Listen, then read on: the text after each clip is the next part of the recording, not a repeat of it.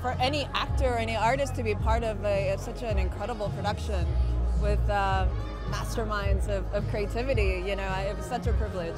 And Anna Fang being such a strong, empowered character with such complexities, it was a gift.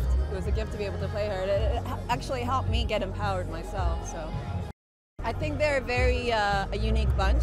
I believe they are one of the most authentic creatives who are really true to their art, and it's all from the soul, and they were so collaborative in spirit.